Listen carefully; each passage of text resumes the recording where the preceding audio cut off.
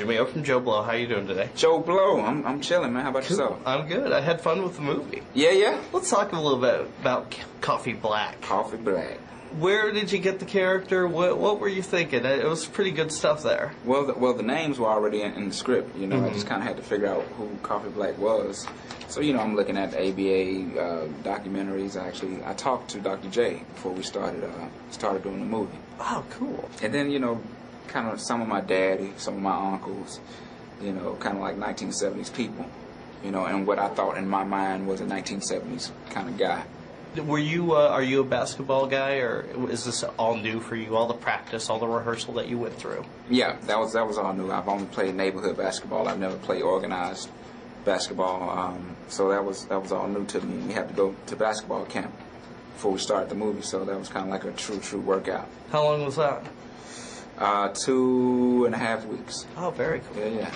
Now, I read somewhere, I think it was in the press kit, that you kind of compared filmmaking, at least improv, to making music. Can you explain that? That's interesting to me. Because as long as you know, it's like if you're making music, I guess the best way is jazz probably would be the best example. Like you have a chorus, you know the lines you're going to play, the thing that everybody plays together. That kind of brings you in, which they call the hook, you know, that people can sing along. And then you go off on you have a time frame that you know between this time before the hook comes back in. So a scene is like that hook to that hook. And what you do in between it, you know your chord changes, you know where you have to be. But what you play in that is up to you, you know. So it's kind of like I could say, we got to go to the store, or I can say, man, we got to go. But it could mean the same thing, you know what I mean? So it's kind of like playing in that kind of way. And whatever comes to mind, like when you're writing lyrics, a lot of times things pop up. Sometimes they work, sometimes they don't. So in that sense, it's like freestyle. Very easy adjustment for you, huh? It's a challenge. It's a challenge, but I enjoy it. Are you like a basketball nut? Do you watch it on TV now? No, I don't even watch a lot of basketball, only when it gets down to the wire and championship games and stuff. I'm more of a football fan. Okay, yeah. Excellent. So what's next for you? Are we going to hear anything from Outkast soon, or?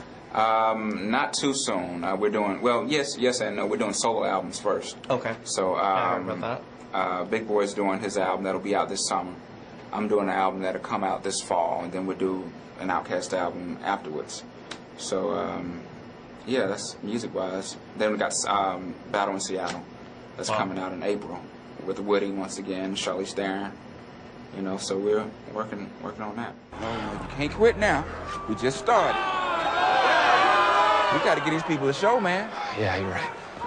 Test them out. I'm just going to be right over here. Come on, Dewey. You're just nothing but a dumb bear. Smack neck. Yep. Woo. Crazy Fist. I'll come in with Crazy Fist. Huh? This is fine. He's not doing anything.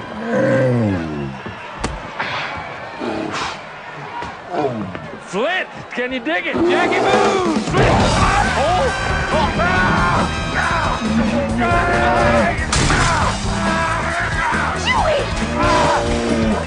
Fumoni!